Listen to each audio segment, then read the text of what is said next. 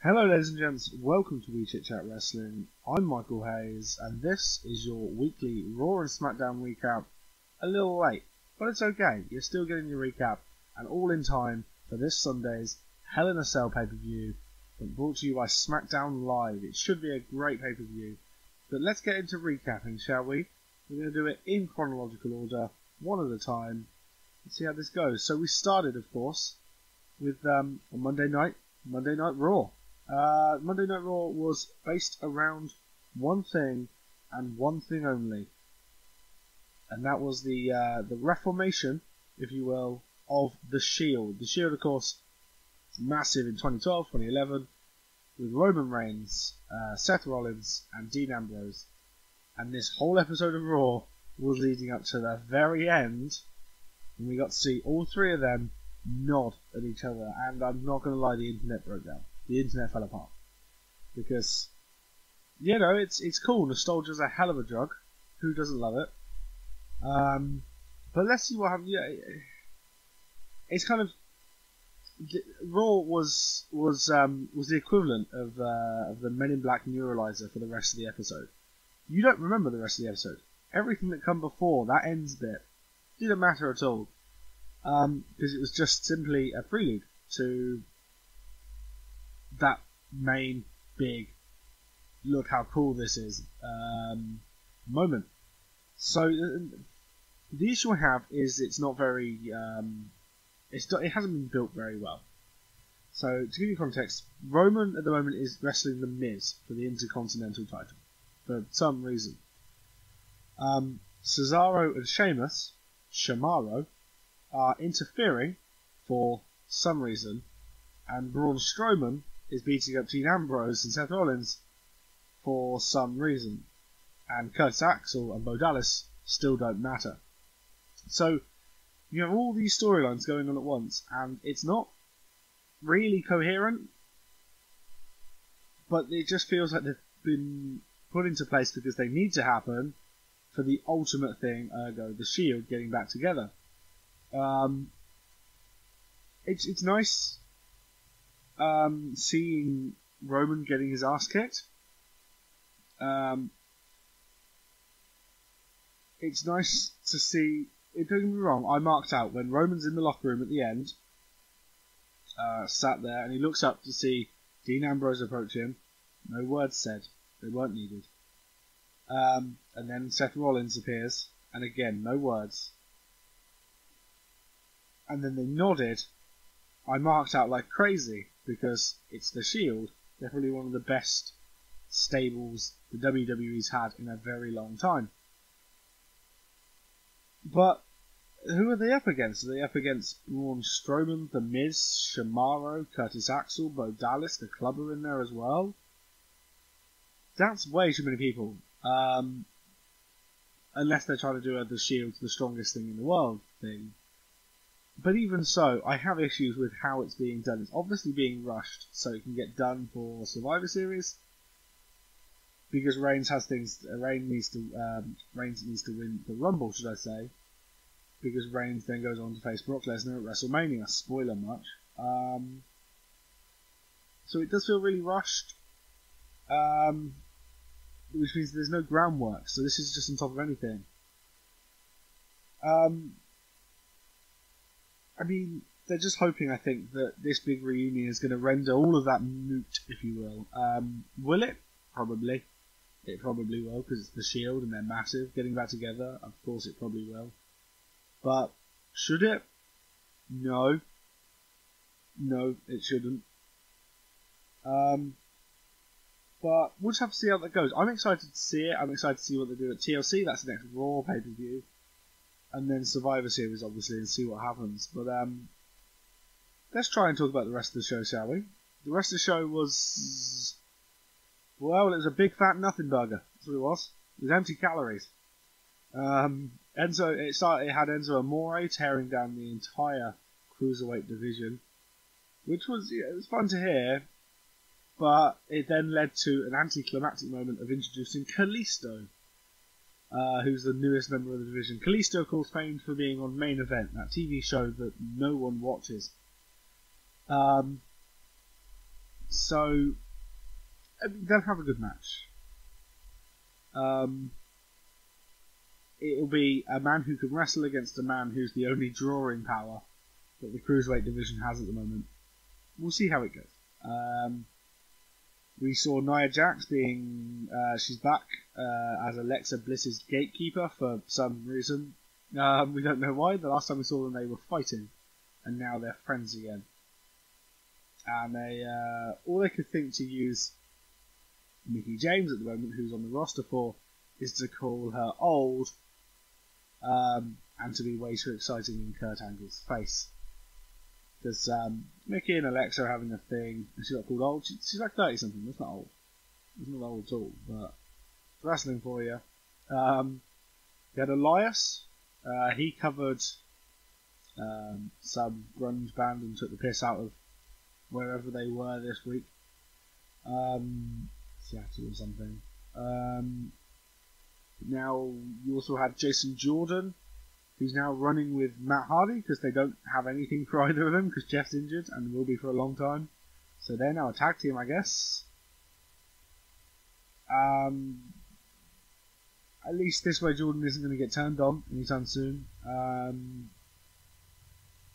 What else was that? Yeah, you had outside the women's champion title picture, you had Bayley and Sasha Banks are really good friends. Don't you know how good friends they are? And Emma is all about herself in the most annoying way imaginable.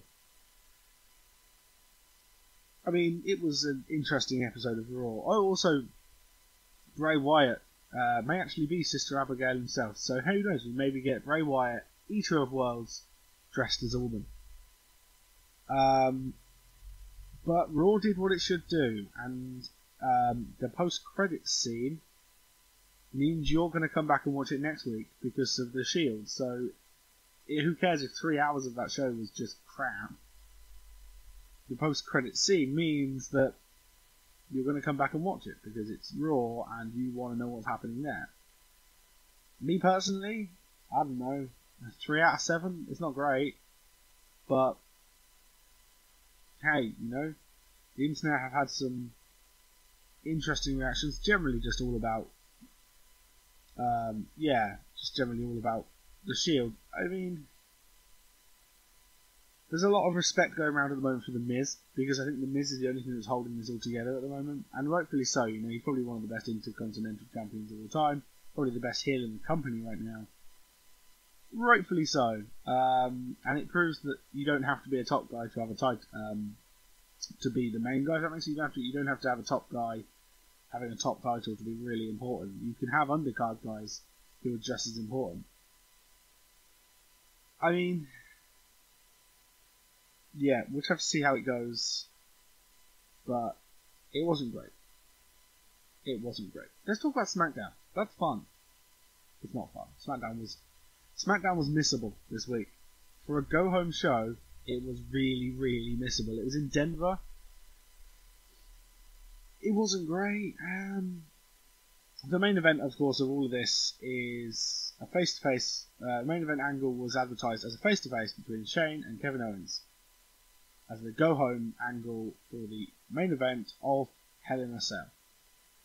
Prior to the main event segment, Sami Zayn found the commissioner backstage and warned him this is a Kevin Owens that Shane cannot take lightly. Sami has known Kevin a long time. You can tell the man has snapped. Using Sami as a long-time friend and long-time enemy of Owens to paint KO.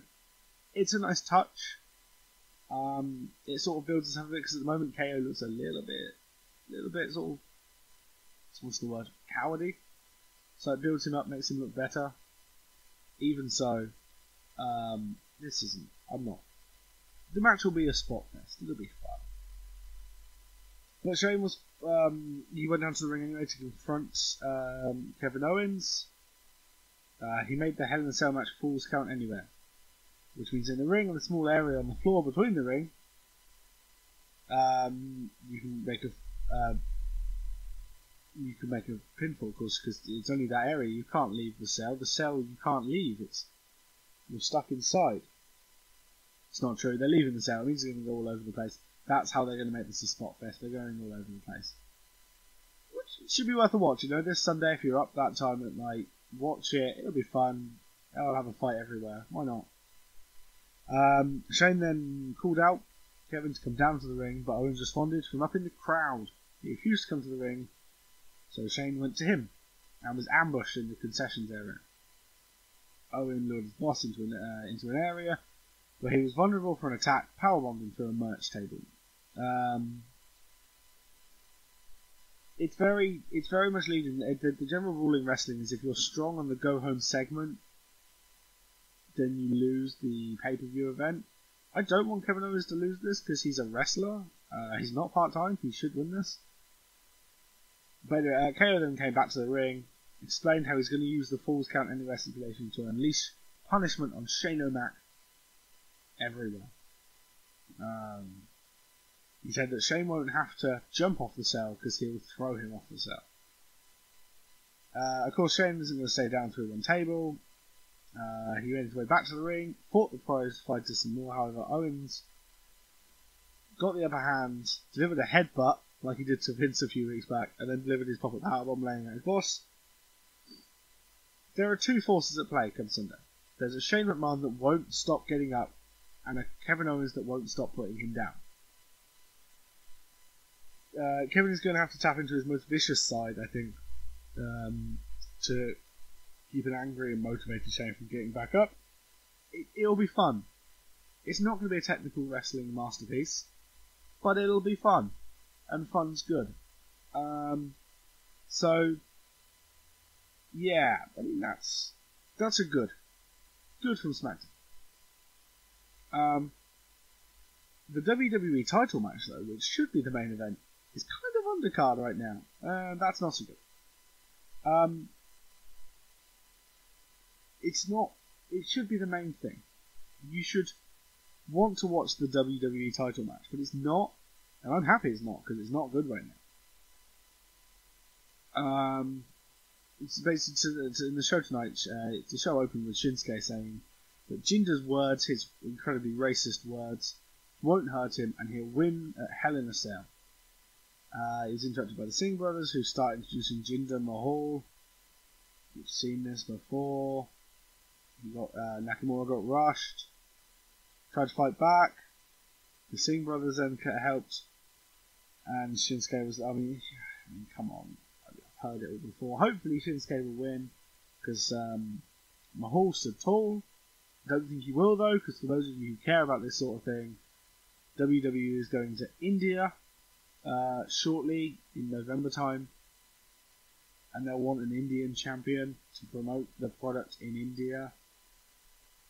Oh man, it's not going to go well. It's not fun. I'm glad it's not main eventing. Let's talk about something else. Let's do it, yes. Let's talk about the Usos. And my girlfriend's over there, by the way. And she has no clue what I'm talking about. Genuinely, if you're listening to this and you're not a wrestling fan, you will have not a Scooby-Dooby about what I'm talking about. Even my cat is looking away from me right now. Anyway, Usos came out and said... They cut an amazingly fiery promo, like proper burn on you, New Day, burn. They're so good heels. They are so good at being heels. The New Day come out, a little bit more serious than normal, and they spoke about how the teams have been stealing the show, and rightfully so. They have been stealing the show for the last 4 months. And it was done really well. They didn't fight each other. They just used words. And this is going to be the match. Like Shane and KO, that's just like look at this table, look at this table, look at me fly through the air. This match will be very, very good. And this match is probably the one that I want to watch most. They didn't have to do much to sell it. But they both cut great promos, and it works, and I'm very excited. I'm pumped for it. I'm like, yeah, I want to watch this now, but I can't, because it's Friday. It's not now, it's 2 more days away. Damn, it's 2 days. I can't wait 2 days. I'm going to have to wait 2 days, though. I don't have a time machine, and if I did, I wouldn't use it for wrestling. I'd use it for world domination. What else is going on? Oh, Bobby Roode. Glorious. I'm not going to sing. My cat and my lady partner over there. Neither of them want me to sing right now. But you know the tune, probably the best entrance, and this whole squabble. It's not a feud. This squabble is about entrances and Dolph Ziggler's hatred of them. But Bobby Roode, on SmackDown, squashed Mike Kanellis. Remember when he was big? But hey, I got to hear the theme tune. I like that. Pause this right now. Go and listen to Mike Kanellis' Power of Love theme tune. Great. Anyway, Ziggler came out, told Roode that he's got a cool entrance of his own. Then he grabbed a marching band drum and an air horn that he used as part of a purposefully lame entrance, and the crowd did nothing. Didn't even boo. That's the worst thing.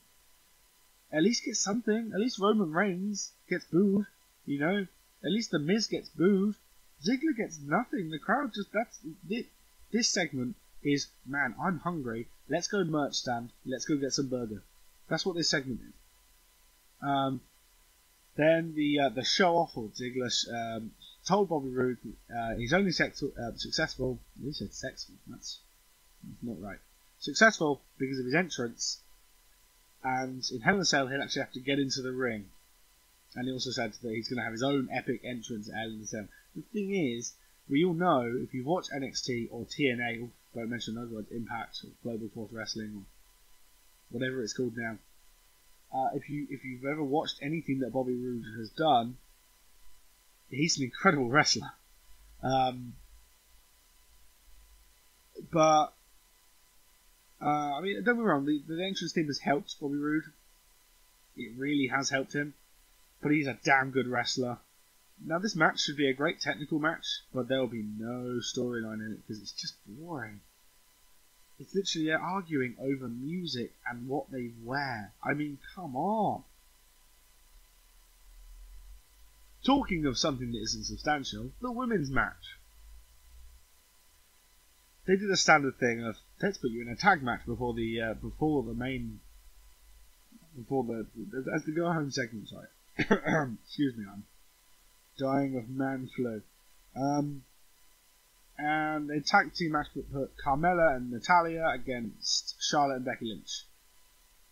Heels won, which hopefully means that Charlotte will win, because I really want Charlotte to win. She's the best wrestler on there. They won through sneaky tactics, don't get me wrong. Carmella used her Money in the Bank briefcase. Blah, blah, blah, blah, blah. It was fun, inconsequential though. Charlotte is challenging Natalya, Carmella starts a briefcase, and Becky Lynch is still alive, so hopefully Charlotte will win, because she didn't stand tall, and hopefully she'll carry it until a long time, and then face Ronda Rousey. That'd be good. Yeah, do that. Book that, WWE. And then you come to the United States Championship. It's such a shame, because I like Baron Corbin. You don't. You, Baron Corbin. I like Baron Corbin. I love Ty Dillinger. I love AJ Styles. It's awful. It's just awful. Baron Corbin had a go at Ty Dillinger. He lost. Afterwards, AJ Styles got a promo saying that Corbin isn't putting in the work, and that's why he couldn't beat John Cena, couldn't cash in his Money in the Bank, can't beat Ty Dillinger, and he's going to teach him that lesson at Hell in the Cell. Sorry. Why isn't this a triple threat match? I really hope it's a triple threat match, because Ty is awesome, and he's a great wrestler, and his gimmick is amazing. The Perfect 10 is an amazing gimmick. Erg! I'm a knocked man. I really miss Ty. You know what? Pause this. Or do it after. Do it after. Go to WWE Network. Find Ty Dillinger's stuff in NXT. He's that damn good. He's that good, and look what they're doing with him on the main roster. That's why I'm scared for when, like, Adam Cole Baby comes up, or what they're going to do with Asuka, or Peyton Royce, or any of them. I'm terrified, because this is what they're doing to Ty. Anyway, what else also happened? Oh yeah, Randy Orton did a match against Aiden English and won. Rusev tried to attack him and Orton won. Actually, here's one for you. The Fashion Files, which is probably the best thing on SmackDown right now. If you don't know, Tyler Breeze and Fandango, or Tyler Breeze and Chet Cheddarfield, or The Banker and Chet Cheddarfield, if you're really into Southpaw Regional Wrestling, doing parodies of the X-Files, they did Bones, they've done any major mystery program they've copied, and they were supposed to do some other really famous one, like Goodfellas or something, and it was advertised, and then it didn't happen. So much so, it was so advertised that Tyler Breeze put on his Twitter saying, "Are you ready for the Fashion Files tonight?" And that's not happening. Instead, it's now in Hell in a Cell, but hopefully it'll happen, because it's... I'm getting quite worked up over it, and I shouldn't be, but hopefully it will happen. So, overall, better than Raw. It's skippable, quite underwhelming. The segments that represented the two top pay-per-view matches, KO and Shane and New Day and Usos, did well.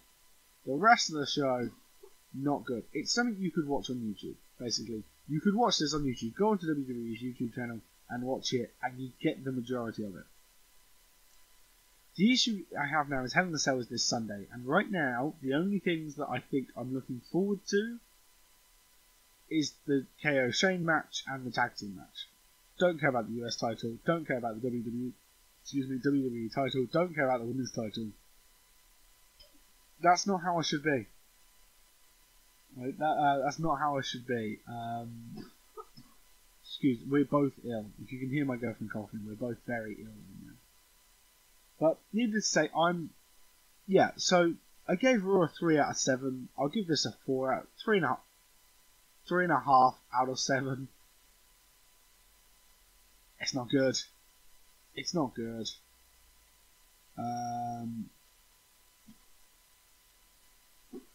Yeah, it's not good. But yeah. Hey, it could be worse. Somehow. They could not have the two cool matches. That would be rubbish. But yeah, so what I will do is next week, I have more time off from work next week. So I'll do a Hell in a Cell recap and SmackDown Raw recap. There is a couple of top 10 lists that I'm working on at the moment, but editing takes forever. Literally forever. I'm the worst at editing in the world. Seriously, I think there's some apes with Sony Vegas in front of them who can edit better than I can. But that'll be up soon. A couple of good lists. Hopefully not too long away. Hopefully my mic issues are solved. The last episode I did, little catch up. The mic sounded fuzzy. Hopefully that's fixed now. If it's not, I'm sure you'll leave me a comment telling me. But that's the recaps done. And yeah, there'll be a top 10 list up soonish. Recap next week. And yeah, that's about it, guys. Quick shout out to everyone who comments on YouTube and gives me recommendations. I like that. I love that. I love constructive criticism. I like being told what I can do better. Please do tell me what I can do better. Hit the like button as well for me, because that just makes me happy to see likes. I like likes. Likes are nice. And hit me up on Twitter too, at WCCWPodcast. It's on the screen. It has been for the whole show. So hit me up on Twitter and come say hi. Give me recommendations. Give me things you want to see. Because, again, I'm all about recommendations. Tell me what you think I should do. I'm working on getting a couple of collaborations. I'm speaking to the guy I want to collaborate with. Probably Sunday I'll speak to him. And hopefully we can organise something on his channel, something on my channel. Should be fun, because he's quite noob at wrestling, but he's a really nice guy, he's a really funny guy. So, I know what I'm talking about, he doesn't know what I'm talking about. It's basically me picking on him for about half an hour. It's going to be great fun. And yeah, I guess I'll hopefully see you guys soon. Have a lovely weekend. Enjoy Hell in a Cell. And yeah, see you soon.